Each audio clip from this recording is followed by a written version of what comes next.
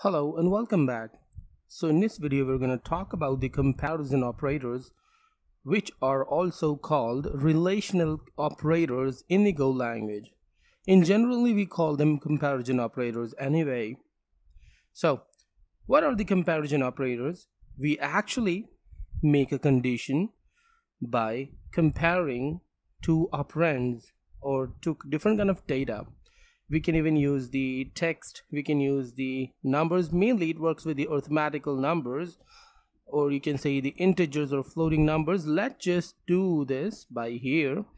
And because of the comparison operators, or you can say the relational operators according to the Go language, we actually learned the if and else program because of this. So let me just do some of it. First of all, we're getting this notifications. I'm gonna cancel all them. Okay, so here in this way I'm going here. Okay, and that again,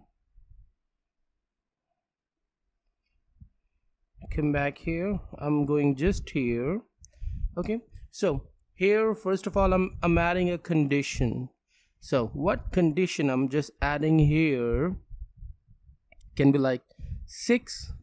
Okay, now there are many different relational operators. We are calling them relational operators specifically because we are talking about the Go language mainly here. So the 6 equals to 6. Now interesting thing is this is not an equal sign or equal. Actually this is an equal sign, but this is not the equal operator in any programming language, or specifically the Go language anyway. Okay, this is called the assigning operator spelling. Okay, let me just go here. Right, and this is an equal to operator. Interesting. Now if you say 6 equal to 6 or 5, now we are actually assigning 5 to 6, but we cannot do this because the 6 is a number, it's not a variable. So we use the assigning operator or the equal sign to assign data to the variables, like var1 equal to 6, and now here var, or just calling var1 and equal to 9. Now we are modifying the value, just delete that. Okay, awesome. Now we are just modifying the value. The var1 was 6, and now here we just assigned the value of 9. Okay, but if we just go here in this way, so now we are not assigning, we are asking if these are equal to each other, and ultimately we are actually gonna get the answer as false because the var1 is not equal to 10. And how we can actually test this thing? We just need to go here. Oh, actually we need to go there. I'm deleting these things, or at least these things, and I'm just going here, just cutting that and pasting it a little higher so it won't move. And here, if 6 is equal to 6, then fmt.println, and here inside that I'm writing something like hello, or something like the statement is okay. Save it. Now just go here and run this up and just test if it's fine. Okay, we're getting the statement is okay. That's cool. Now what if we do something different, like if I just go here and I type 6 is equal to 8? Oh, that's not true at all. So what the answer we're gonna get here, it should be inside the statement is I'm typing okay again anyway, but here just notice, okay, we're getting this statement is okay one time, or just to differentiate them, 1, and here I'm writing 2. Now go there back, just run this up, and now you're gonna see that the statement is okay 1, only what 1 is printed here. The 2 is still there. That means it's not printed because it is wrong. Okay, so what do we do in this case? I need to go here and I need to write again something like that, but for now I'm gonna change the operator. If I want to put the wrong value, by intention I want to add the wrong value, like this one and this one. Okay, 6 is not equal to 9, but I want it to be true. That means I want this statement to be true, so I need to change the operator. Okay, I'm changing it to the not equal to. Okay, this is exclamatory sign, and the equal sign makes the not equal to operator. Literally, if I just go here and let me add it in a list, this is not equal to operator. Okay, awesome.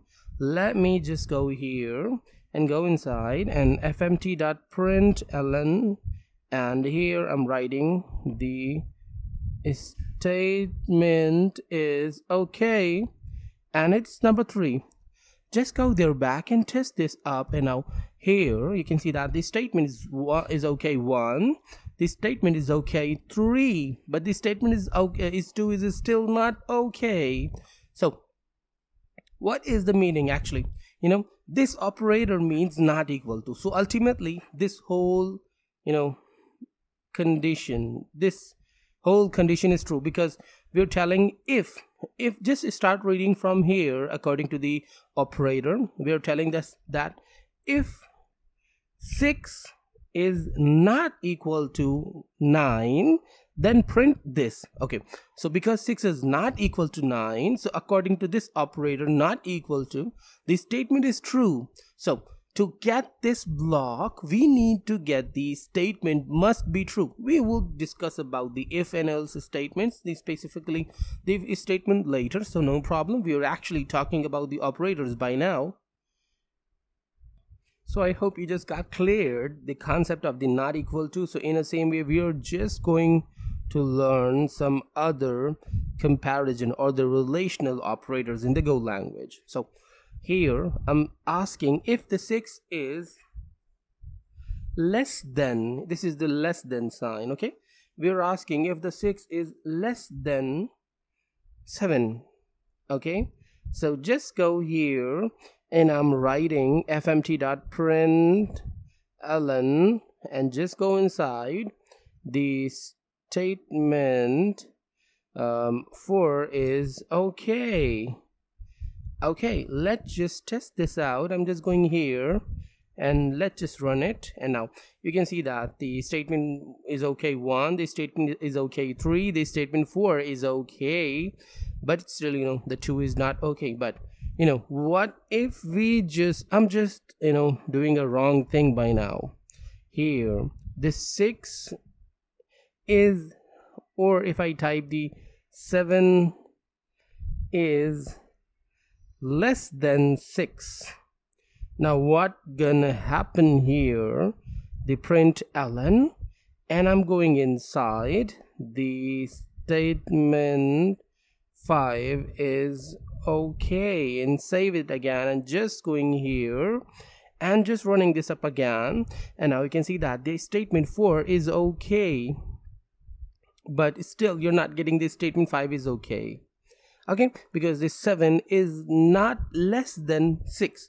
So in this case we need to use the greater than sign. So I'm just going to use the greater than sign. Okay, now the greater than sign means the closed mouth, the open mouth is on the left side, and the closed mouth is on the right side. It is a greater than sign.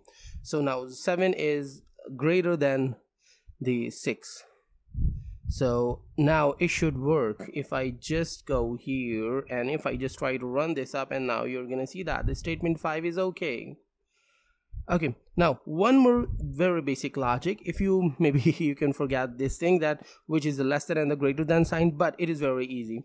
Where you see 2 points, that value, if that value is big, then the statement must be true. Just focus here. Okay, the 2 points of this array, this arrow, you see the 2 points, which is actually the open mouth. The open mouth is on a 7. If the open mouth is where the value is bigger, then a statement is true.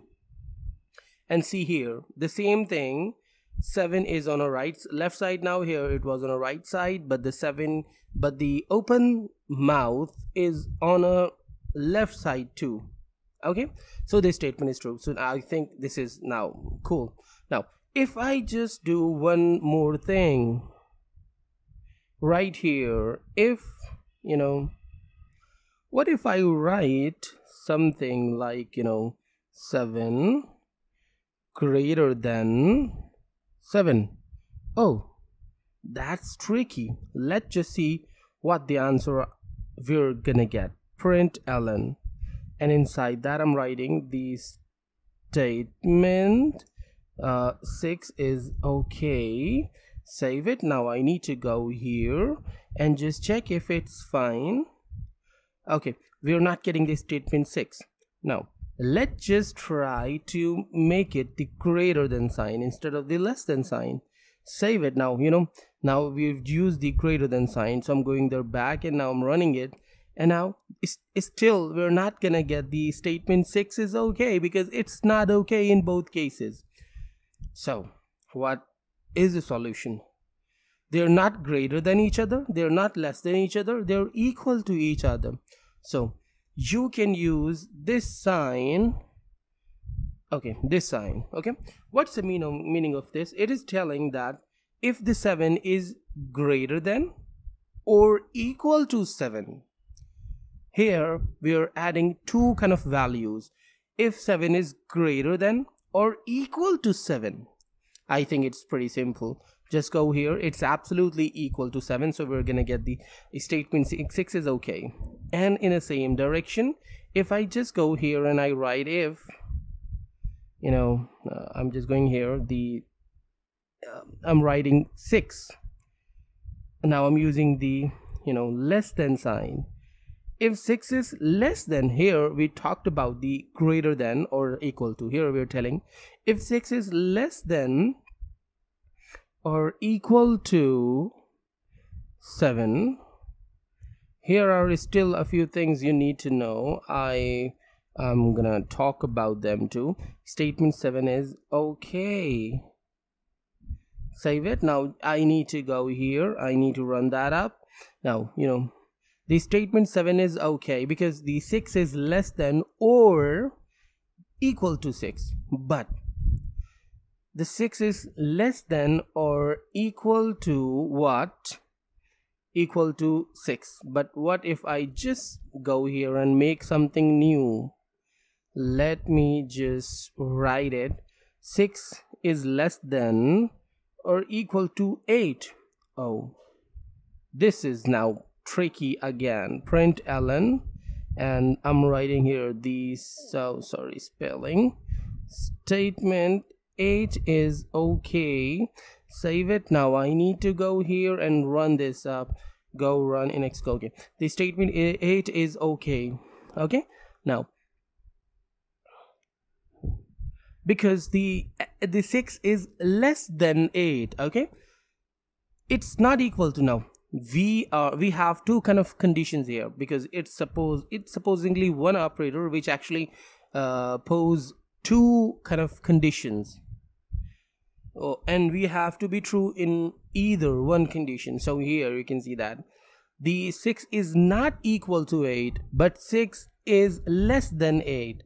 What if I just use the greater than sign? Now if I just go here and I run this, and now I'm not gonna get the 8 is okay anymore, because the 7 is okay is the last one, because the 6 is not greater than 8. Ultimately it's less than 8, and 6 is even not equal to 8. So in both conditions, this condition is false according to this operator, which is greater than and equal to. So this is why this block of code is not working. So I think now you're understanding all of the logic of these interesting blocks, the comparison, or the relational operators in the Go language. So in the next video, we're going to talk about some logical operators. They are very interesting. You must know them. But before learning the logical operators, you must need to completely understand the comparison, or actually the relational operators in the Go language. Actually, because of I work on many programming languages, so I normally call the relational operators as the comparison operators because it's a general name. Anyway, in the next video, we'll meet again.